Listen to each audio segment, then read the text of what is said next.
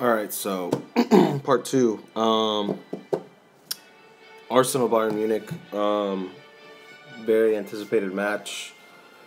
Um, Arsenal came out. Interesting lineup change for Mr. Arsen. He, I guess, was disciplining Olivier Giroud for some extracurricular activities, bringing some a female friend back to the hotel, the team hotel. But started Sonogo. I actually thought. I mean, it's you don't start him. He doesn't have the experience or whatever, and you should start your best players. But I mean, Arsene likes to stick to the rules and discipline and stuff, so that wasn't anything different. But Sonogo actually did pretty good for his experience and his level of talent.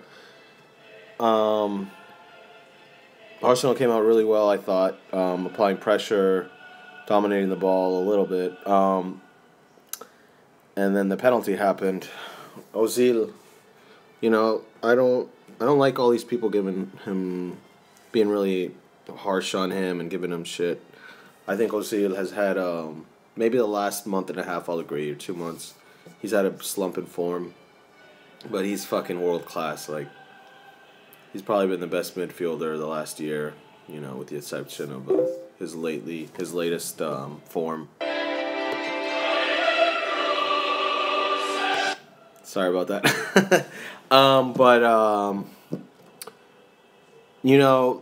That wasn't the smartest decision. I know Arteta wasn't in, and the usual penalty shot people, takers, whatever you want to call them.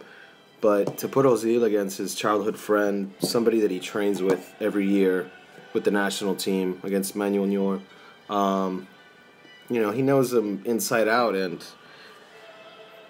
Neuer is way better at penalties than Ozil is at penalties. You know what I'm saying? Like, so it was a shame. He didn't look confident at all before he took it.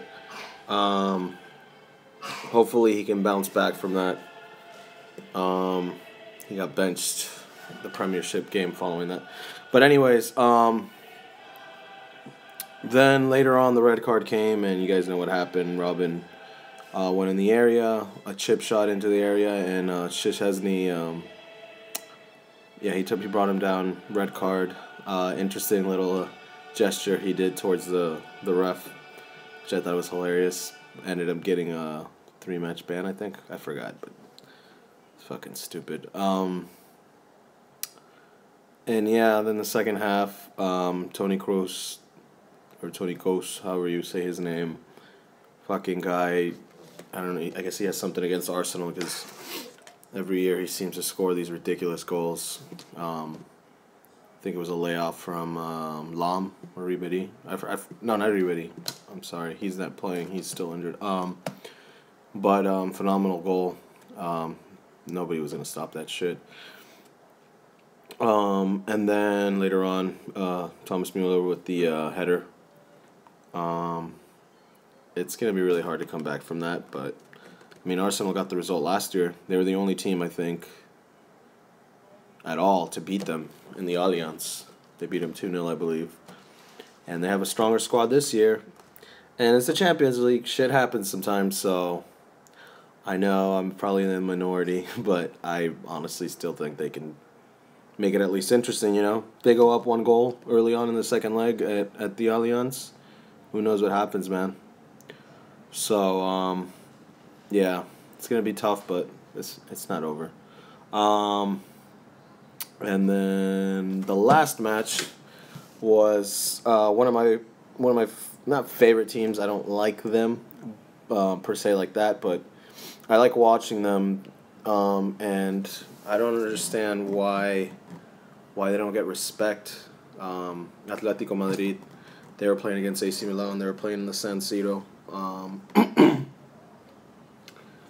They have a very specific brand of football they play. Their coach, their manager, Simeone, he used to play for them, and among other nicknames, he's famously referred to as Scameone because let's just say he was a little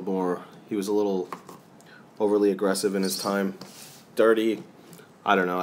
I've seen some plays that, yes, I would agree with that. That he is dirtier than most players, but in his time. But to I guess to his compliment or whatever you want to call it, as a manager, they play their hearts out for him. They're very aggressive. They're very physical, and in my opinion, they're the best pressing team in right now in the world. Like, they don't let you breathe. Like at the against Barcelona players, Real Madrid players. After they've played them, they say, "Yeah, we haven't seen anything like that the whole season." Players like Juanfran, Koke, Diego Costa. They're just a great team. It was a really physical match. There was a few chances in the beginning. There was almost a fight. I mean, there was a sort of a scuffle. A lot of yellow cards. They kind of, they just didn't want to give Milan any space. And then in the second half, from a corner kick, Diego Costa got in and scored a really big goal away from home.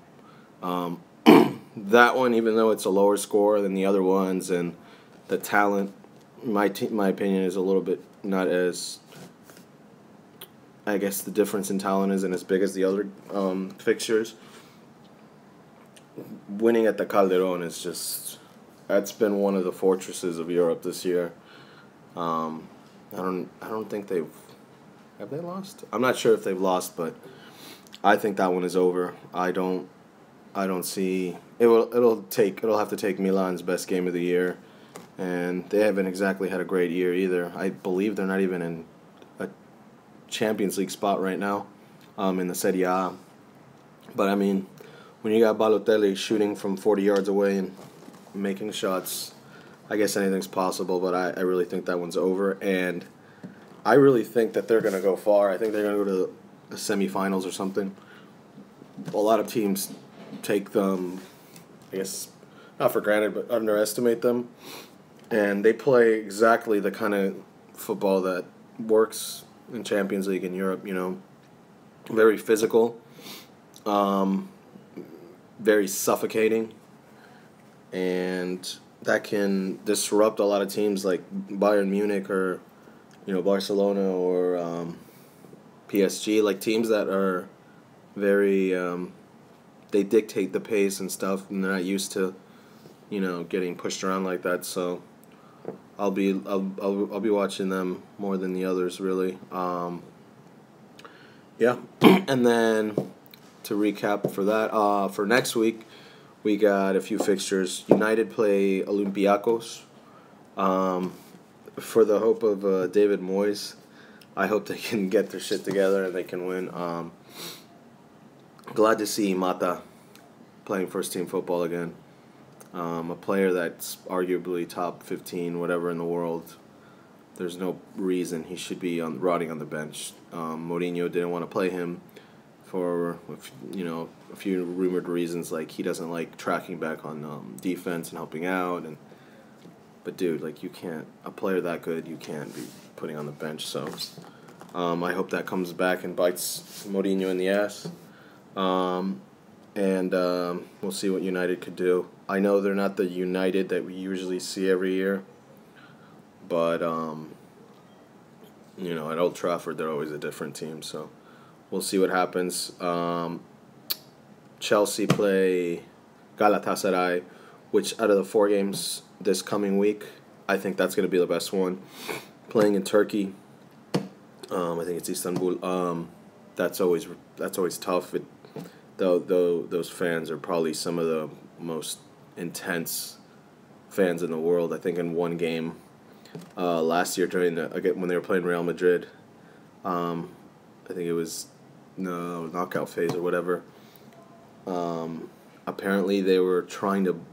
There wasn't enough tickets, so they were digging into the stadium. If you could wrap your head around that, so even Sir Alex Ferguson and United, when they went there a while ago, they said that's the most intense environment ever. So I think Chelsea have a tough task on their hand. Obviously most people will say they're the better team, Chelsea. And yeah, no argument here, but um, we'll see how they do. Um, the other matches, Zenit and Dortmund. I haven't really been following Dortmund this year, besides the a few Bundesliga matches and Champions League, but they still have a lot of injuries. But I don't. I know it's a lot of teams have trouble playing in Russia because of the environment and everything, but I don't see them having trouble with Zenit. I think they'll get a result, probably like a draw or something. But and then the last match, Real Madrid and Schalke. There's a few players that are cup tied that can't play for Schalke, I believe. Right now, Real Madrid's playing phenomenal. Bale just scored an amazing goal over the weekend. Hesse has come out of nowhere and has taken minutes from people that probably weren't expecting to be right on the bench, like Isco, which I think is a fucking shame. Isco is one of my favorite players to watch. And when he was playing on Malaga, I fucking loved watching him. So I honestly think that tie is going to be over by the end of the first half. I know historically Real Madrid has had trouble with German teams, but no disrespect to Schalke, but I don't think Boateng and Salazar and Draxler are going to put up much of a fight. They do have a good back line, though. They have Hawadez. I don't know how to say his last name. They got that one Cameroonian, and I think they still have the Greek kid, but I'm not too sure. But I don't know. That's too much firepower. And Madrid right now are playing with a lot of confidence. They just overtook La Liga. They're in first. Barcelona and Atletico Madrid both lost, so now they're solely in first. They're playing with a lot of firepower and shit. And Ronaldo, he's itching to play. He got that ban for that red card, so I think we're gonna see some shit. They really want to concentrate on La Liga. So I think they're gonna try to, have the tie over by the end of this game. But yeah, that's it. Don't forget to subscribe. If you have any comments or questions or anything, feel free to comment. And I'll catch you guys later. Peace.